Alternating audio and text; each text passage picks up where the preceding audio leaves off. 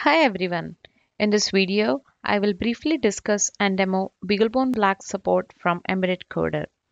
BeagleBone Black is a low-cost, community-supported development platform for students, developers, and hobbyists.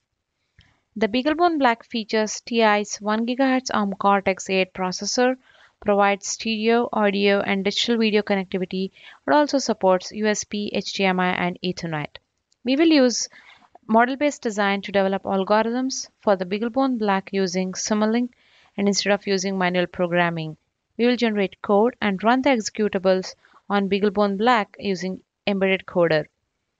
To get started, launch the support package installer by typing support package installer in the MATLAB command window.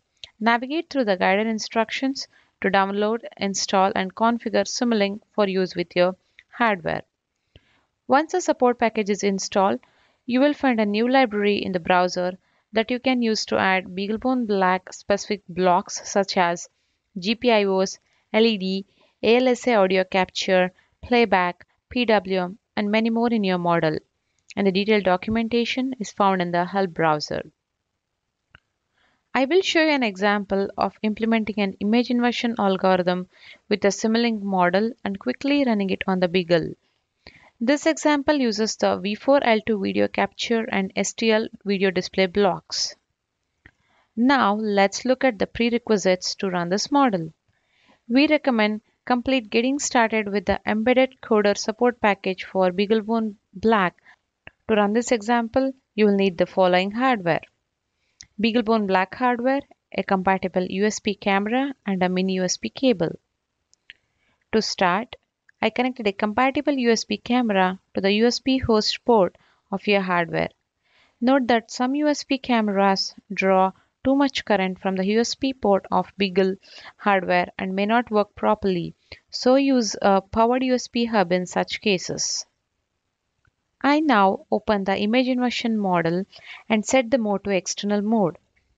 In the Simulink model, notice as I click on the V4L2 video capture block and confirm the device name parameter. I will now execute the following commands to verify the device name parameter. And the typical output would look like this. It is the same as what we specified in the video capture block, that is /dev/video0. Yes, it is the same. If you repeat this demo and do not see a video device file, it is likely that your USB camera is not recognized properly. So try rebooting your BeagleBone Black with the camera attached. Now we are ready to look at our demo model. Here, the video capture block captures video from my web camera on using V4L2 driver. And then the constant block will allow us to invert and modify the images using external mode.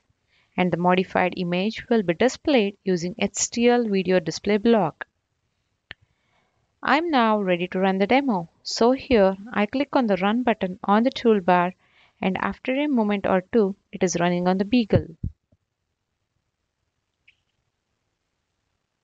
Now it started running on the Beagle.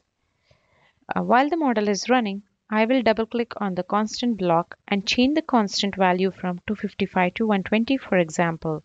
This inverts the image. I will now try changing the constant value to one more value. Watch as I do this now and there, observe the change. Now you saw all the inverted images. That's exciting, right? So that's the end of this quick introduction.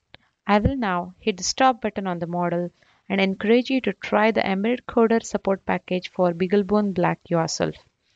To learn more, you can look at the hardware support package for BeagleBone Black from Embedded Coder page on MathWorks website. Thank you.